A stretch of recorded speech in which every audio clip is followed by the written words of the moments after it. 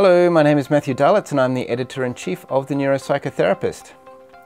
Why is memory reconsolidation such a big deal for psychotherapy? Transformational change is what we as therapists would like to see happen every time we see a client. That aha moment when the client has a revelation about what is really driving their thoughts and behaviors and suddenly they change.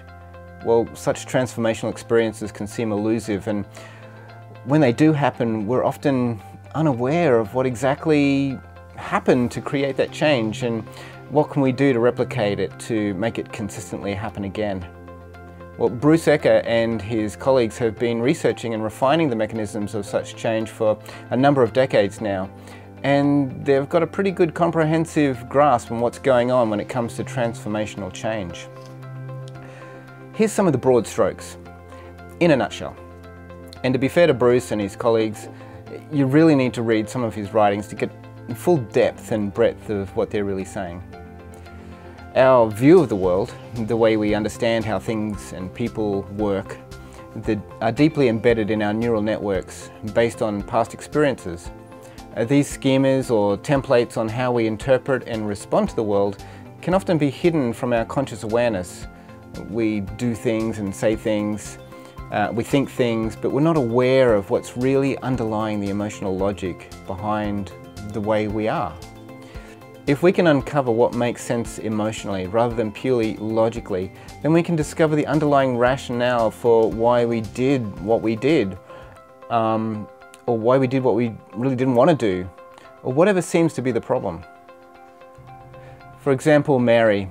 She's working herself to death. She doesn't want to. She can see that it's not healthy and that she wants to be free to enjoy a more relaxed life, but she can't break away from this workaholic cycle that she's in. She feels somehow that she'd be a bad person if she slowed down. In therapy, we find that there's an underlying emotional logic behind this behavior, and it goes something like this.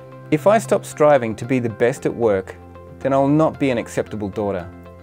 Because only if I become very successful will my parents' sacrifice be worth it. So then I must keep working, even if it's killing me.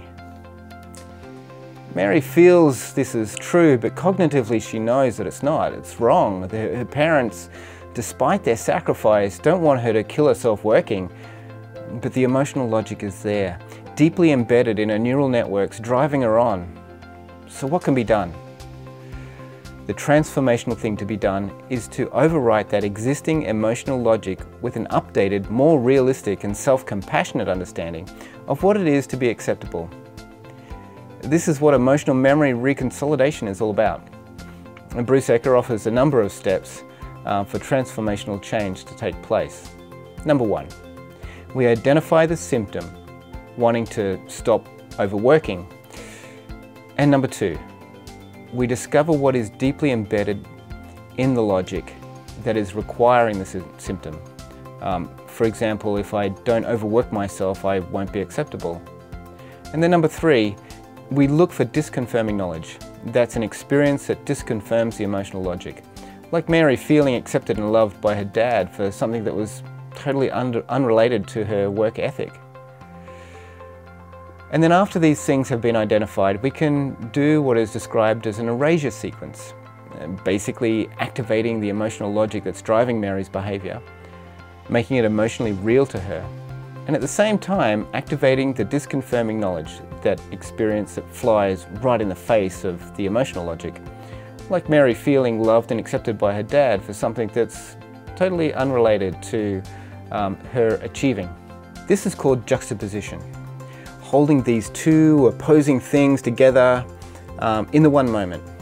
And during this time, neural networks that describe the emotional logic, for example, why Mary must be a workaholic, become unlocked and then rewritten with a new understanding of what it is to be acceptable. Finally, there's a verification stage to demonstrate if Mary still feels the same way about working herself to death for the sake of being acceptable, or if she truly does not have the drive in her anymore, but is more content to relax without any striving or guilt. If the old emotional logic has been overwritten, then memory reconsolidation has done the job of transformational change for Mary. Well, There's a lot more detail and subtleties to emotional memory reconsolidation, but basically it's about rewriting the emotional logic of our brain's operating system so that we can think about and respond to the things in a more adaptive way. I think memory reconsolidation research and its application to psychotherapy is one of the most important things we therapists need to know about.